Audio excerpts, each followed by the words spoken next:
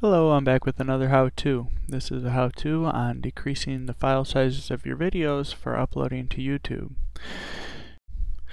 I have a movie file here.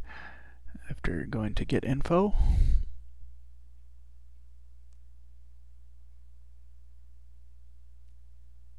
and that video is 109 megs in size.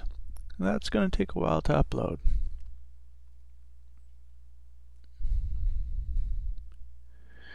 So what we're going to do is we're going to open up a program called Handbrake.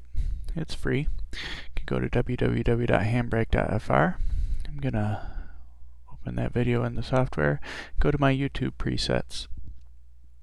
Now I found that these settings tend to keep the video crisp, clear, and of a very good quality for YouTube at 1080p. And we'll start.